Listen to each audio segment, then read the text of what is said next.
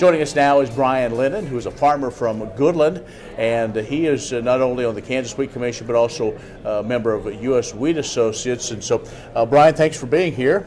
It's my pleasure. All right, let's talk about the big news that we're still learning more about, and that is Brazil. And so kind of give us what you know and what the possibilities are of that market coming back. Yeah, so Brazil, for a number of years now, has not met their WTO commitment. When they entered the WTO back in 1994, they had a commitment to have a duty-free tariff rate quota of 750,000 metric tons of wheat from the U.S., among other things. They've never actually taken that, only a couple of years when Argentina was short on supply.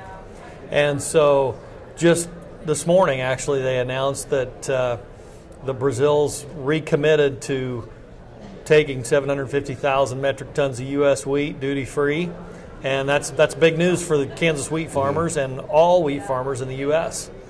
Of course, 6 classes of wheat, but really a lot of this directly has an impact for hard red, correct? That's right. Most of that wheat would be hard red winter wheat that's produced in the mid-plains states, Kansas being, of course, one of the top producers of hard red winter wheat. All right, so we have this again, it's not a huge amount, but again, it's kind of those building blocks with everything else we have going on. A market like Brazil coming back, it has to make you feel good. Oh, very good. I mean, that's another 750,000 metric tons a year that we weren't moving. We haven't moved for years, 20 years. And, you know, just like you say, those building blocks, I mean, if you consider China and the trade issues there, you know, up until 2 years ago, we were consistently exporting 1.6 million metric tons to China. The last year and a half, we've done about 160,000, which is almost nothing. And so it's important to get those markets back. And if you start adding those up, that becomes enough wheat to pull our supply down and kind of cure the supply and demand issue with wheat that we have today. Other issues, Australia and others having some weather concerns that some of us in Kansas are starting to experience so as well.